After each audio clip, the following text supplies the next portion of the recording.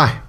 Now what we have here is a question then on velocity vectors, and you might like to try this if you haven't tried it already. Give you a moment to pause the video.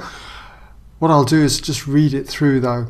What we've got here is, in this question, I and j are horizontal unit vectors due east and due north respectively, and position vectors are given with respect to a fixed origin.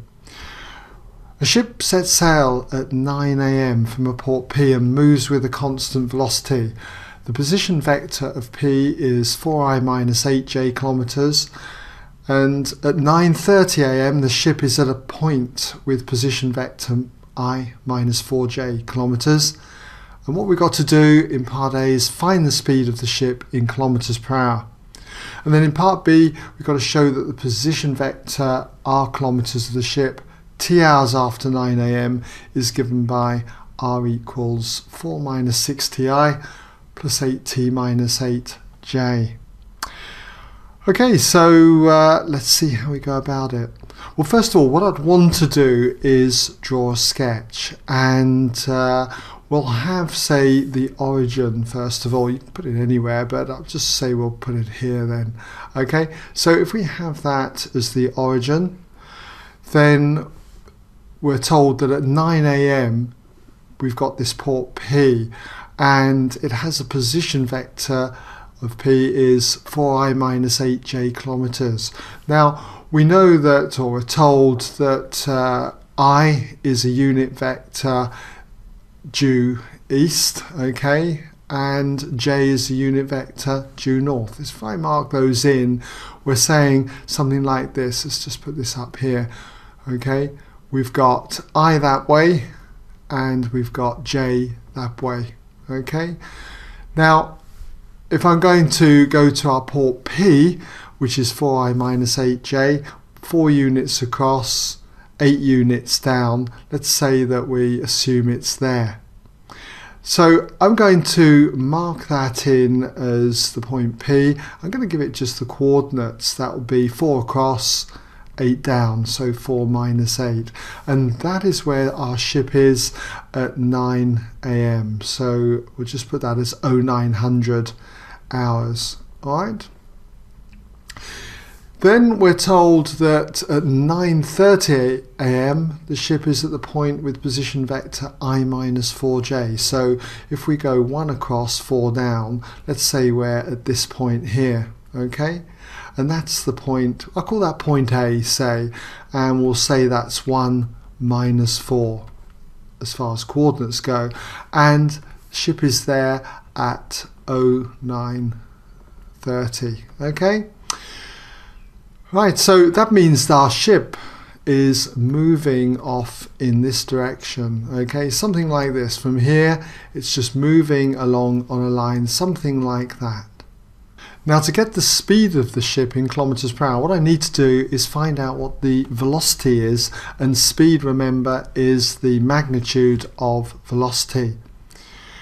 And to get velocity, velocity is equal to the change in position. The ship has gone from P to A, so I need to look at what this vector is from P to A.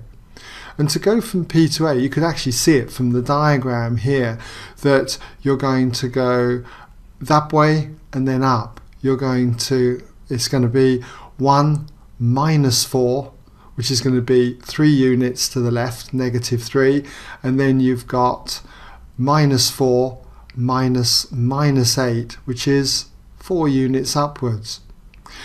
So essentially, when you want to find the vector P to A, it is the vector O to A minus O to P. Okay, the position vector of A minus the position vector of P, and that is divided by the time taken.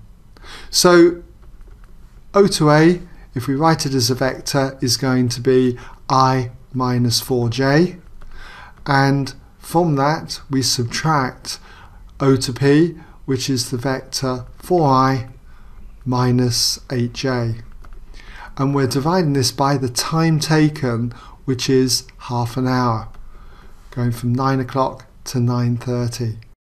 So if we work this out, we've got I minus 4i, which is minus 3i, and then minus 4j minus 8j, which is going to be plus 4j. And all of this is divided by a half. And if you divide this by a half, you end up with minus 6i plus 8j. Now that's the velocity in kilometers per hour.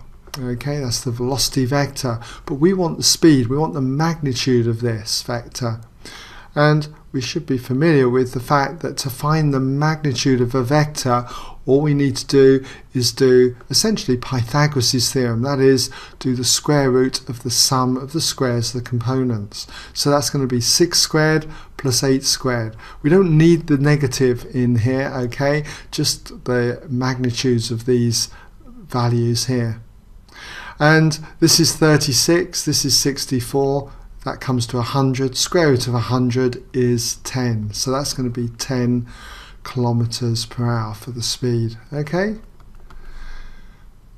Now, in part B, it says show that the position vector of R of the ship t hours after 9 AM is given by this vector here. Now we know the ship is going along this path here. And so after t hours, it's going to be at some point along here. Let's just suppose it was, say, up here. Then this would be our position vector r at some time t. Now how do I get that? Well, essentially we should be familiar with the idea that the position vector r, okay, is equal to O to P. You always go to the starting position, so that's O to P, which is going to be 4i minus 8j, 4i minus 8j. So as you go to the starting position, and then you do plus t times the velocity vector.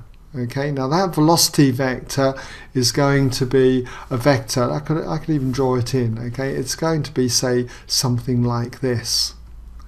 Okay, if I did minus 6i plus 8j, let's pretend that that is that velocity vector. So you've gone to the starting point. After 1 hour, you'd be, say, here. After 2 hours, you'd be twice this amount of the vector. I could even move it along like this, okay? You'd be there. 2 hours, 3 hours later, you'd be further up here, and so on. So if I just take that back to there, we can see that after t hours, you've got to go t times that velocity vector. So we can put in here that this is going to be t times minus 6i plus 8j. And if we simplify this, if we gather the I components together, you'll see that we have got 4 minus 6t in the I direction. So that gives us that part, 4 minus 6t in the I direction. And similarly, if we look at the j components, we've got here plus 8t minus 8. 8t minus 8 in the j direction. So just pop that in there. 8t minus 8 in the j direction. Okay, so I hope that's given you an idea then how we go about these two parts.